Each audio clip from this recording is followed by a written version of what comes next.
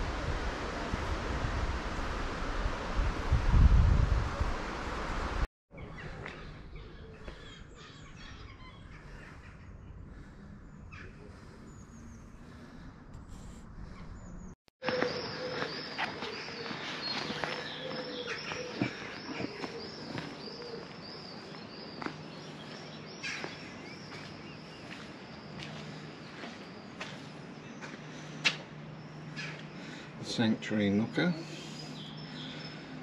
The north door of Durham Cathedral for centuries.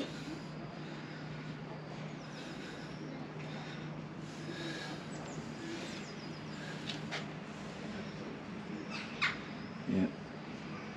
This is the sanctuary room. Apparently it's the second one. Replica of the cathedral's famous bronze sanctuary ring. Apparently convicts could knock on it, get sanctuary.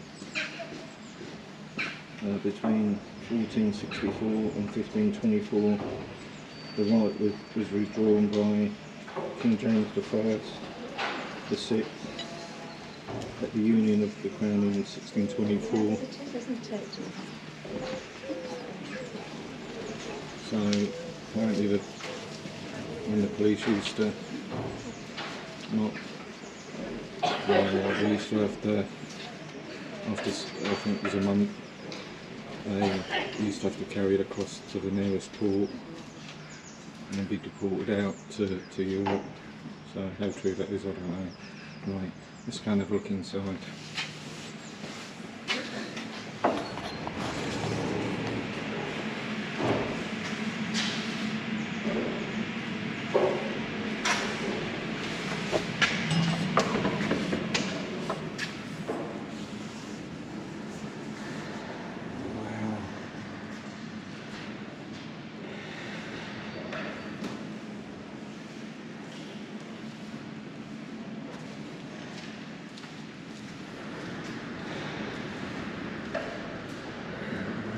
Cathedral.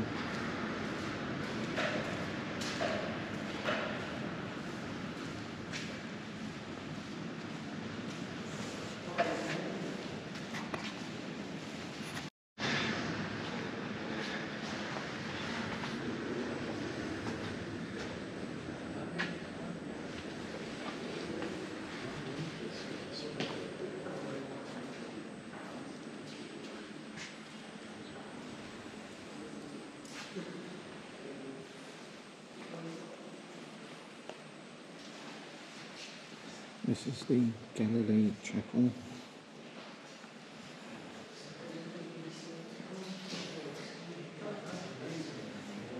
It holds the tomb of beads.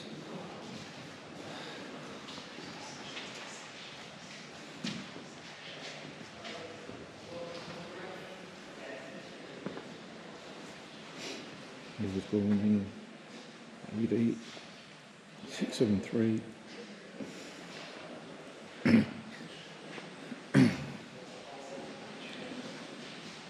And it's something to do with Cuthbert.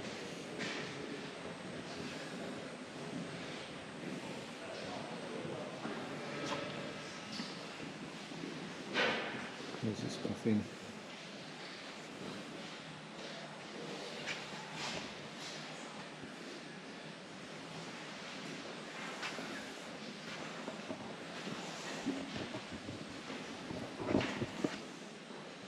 Apparently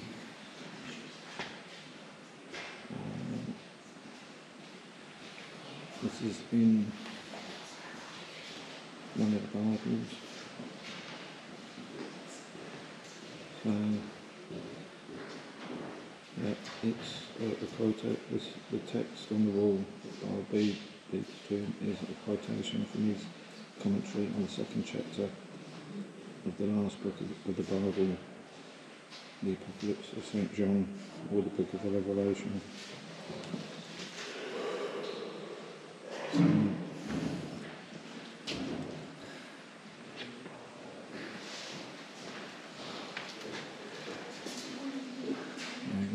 I've learnt something.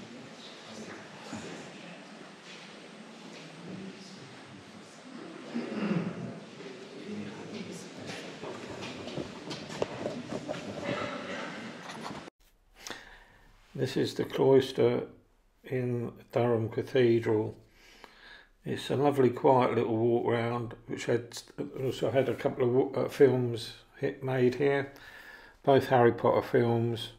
One was the Philosopher's Stone, when Harry released his pet owl, Hedwig, for a flight around Hogwarts Castle, and the other was the Chamber of Secrets. The Cloister Garth was the setting for the famous scene when Ron's eat slugs curse backfires. This is also where you access the cafe and the bookshop, both worth a visit. There were also other films that were filmed within Durham. One was the Avengers, I think it was called the Endgame, but I don't know whether it was done in the cloisters or not. So if you're interested, you can find out. Okay.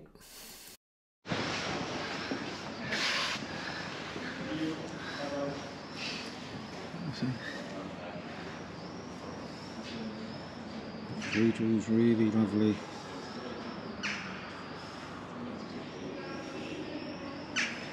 It really is.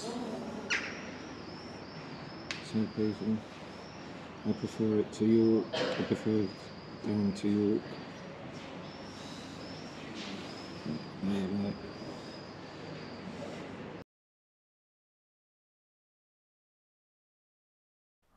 Here's the information board within the cloisters, which actually tells you what was filmed here, and it also gives you other information. So it's quite good,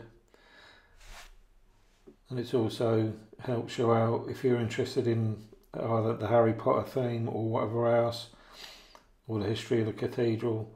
So it's worth a good read.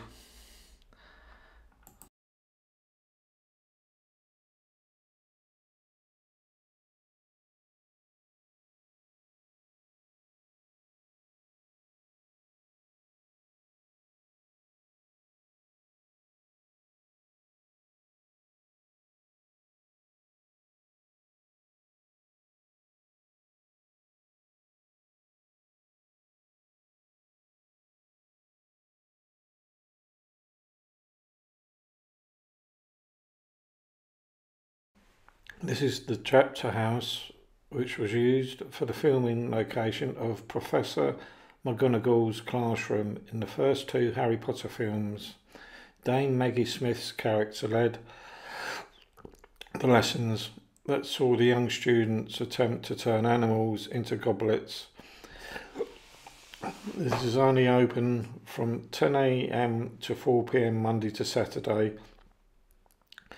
Some dates are excluded due to services and events. I was quite lucky that when I turned up, obviously it was opened, as you see. So do try and find out before you come. This is the chapter house, which I got wrong earlier on, I'll admit. This is where the lessons for the Harry Potter, one of the Harry Potter films, or both of them, where Professor McGonagall's were leading the students into trottle to attempt to turn the animals into goblets. And as you see, it's a lovely room with a load of architecture. I think it was built in about the 14 something or other. So, and these are the photos on the table to prove that the film or films were here. So, alright.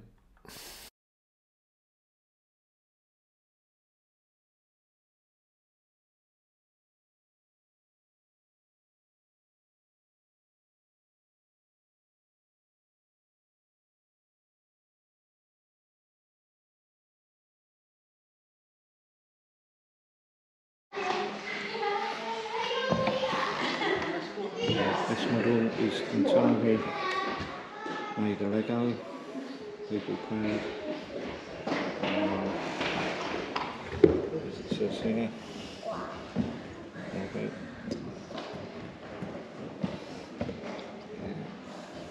That's right. People paid £1 a brick.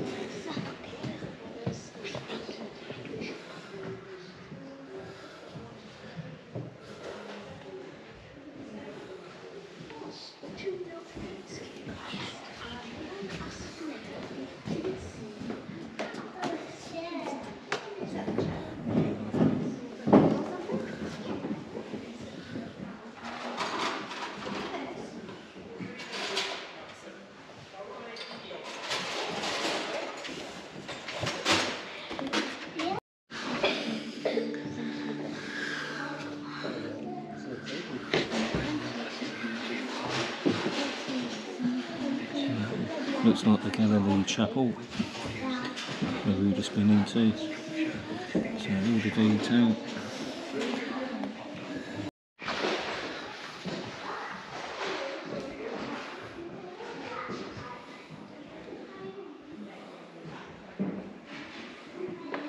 Looks like all the old graves.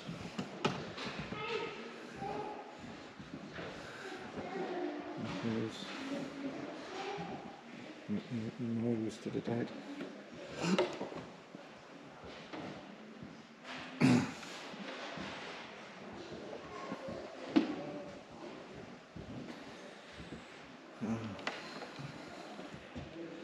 This is St. Cuthbert.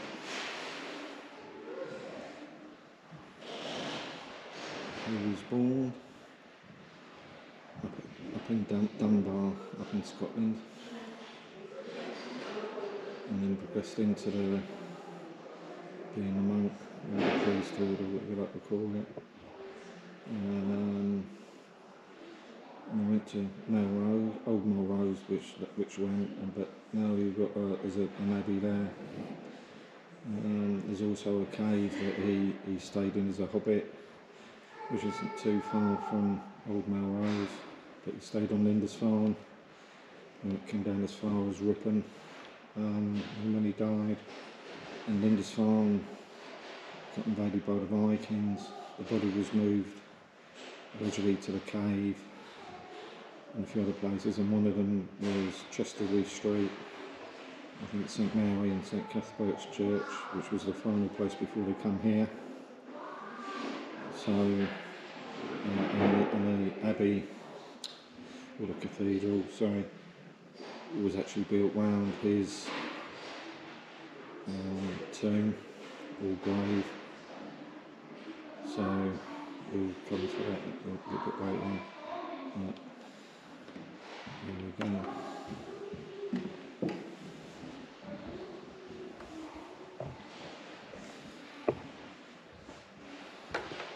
Some of the old tools.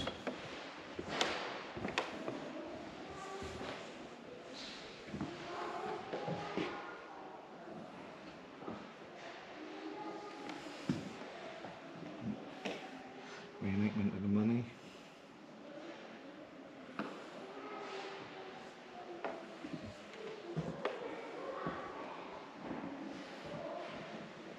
It's like an incense. Big ass.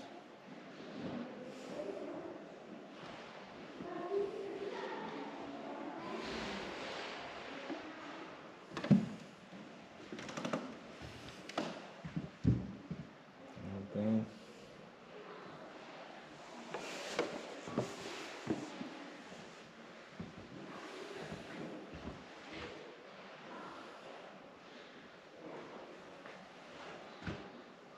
cathedral life, 1541 to the present.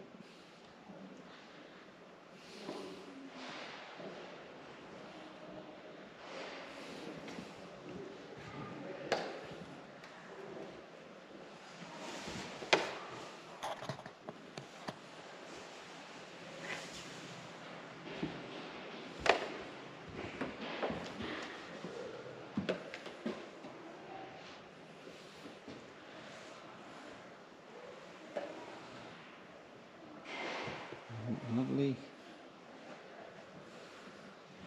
Well, this is one of the best I've seen so far.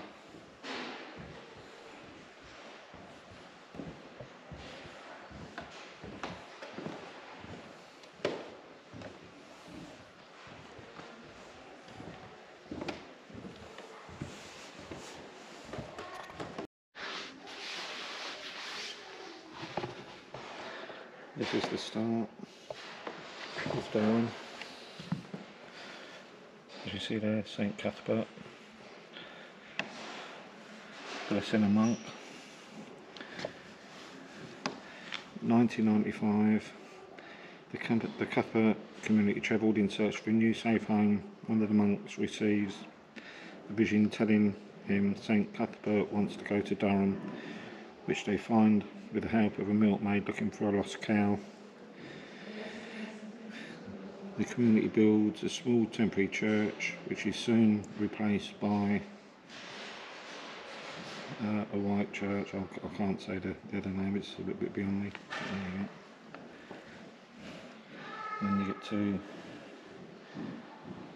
998, Bishop starts building a stone church. So it goes on.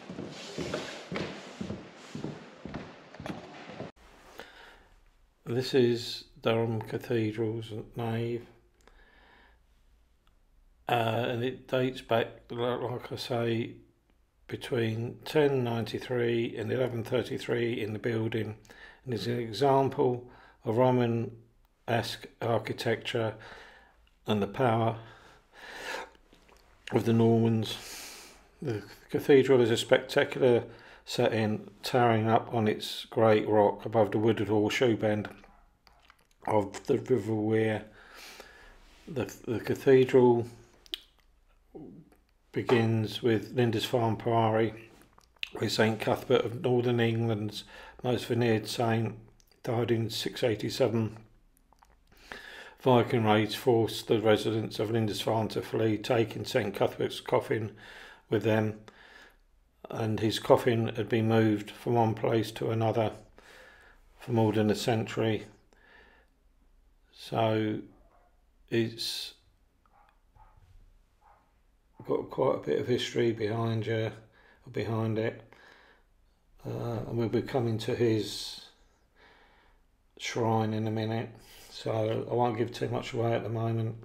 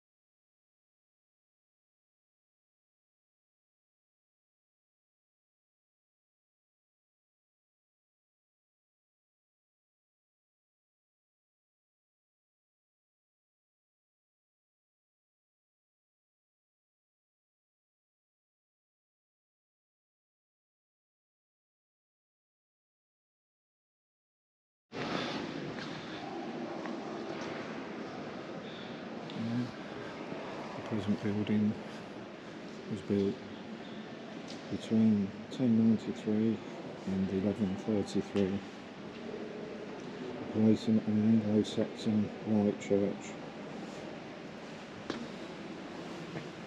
So I'll get the facts slightly wrong early on in the video.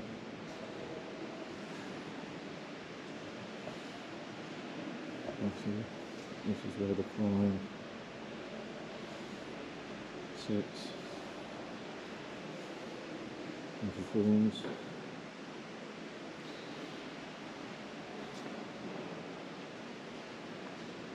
And workings on the floor.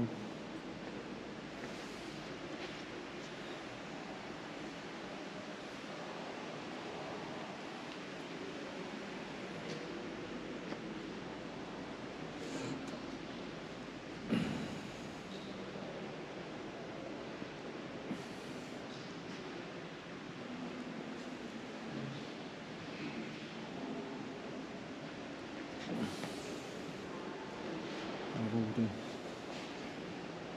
artwork and masonry.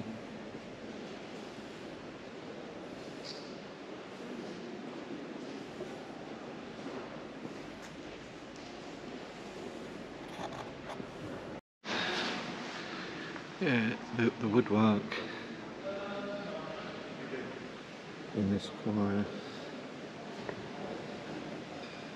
was burned down in 1640 when the Scottish prisoners were held here. It got rebuilt in, will start to get rebuilt in 1662.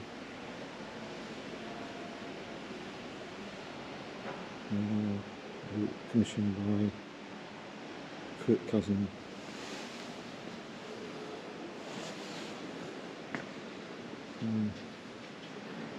That was nice.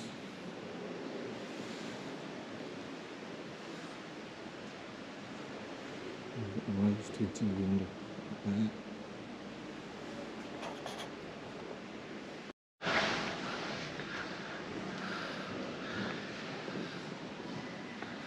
This is Thomas Hadfield's tomb.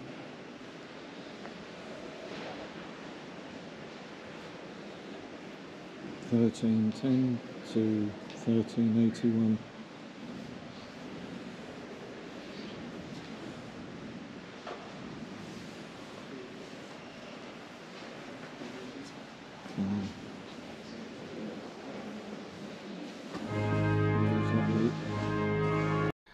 As I said earlier, this is St Cuthbert's shrine, which we're about to walk into, who was born between 634 and 635, probably in Northumbria, England. Died on the 20th of March 687 on the inner farm or house off Northumbria.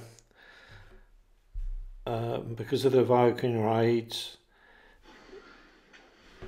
they had to move the body around, and it went up to St Mary's and St Cuthbert's in Chesterley Street, which was there for about 112 years. So, and then it got moved to Durham, where they built where the followers and that built the cathedral. So Durham was actually built round his shrine, which not a lot of people realise. From what I understand, St Cuthbert's body has been exhumed a couple of times,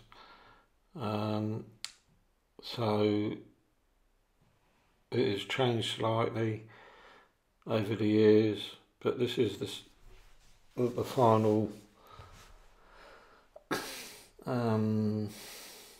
shrine that we've got today, and it's absolutely beautiful around it with all the stained glass windows.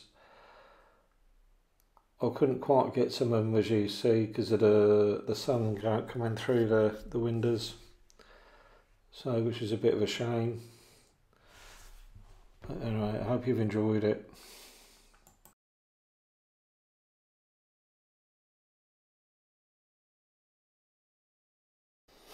sorry about the silence here and there, but they were playing the organ and I'm having to do part this voiceover because this is where they've done the organ for a bit, so I'm trying to avoid copyright. So once again, sorry if it descends into silence, you know the reason why.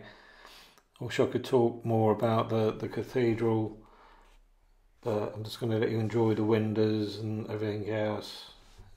Enjoy the rest of the video.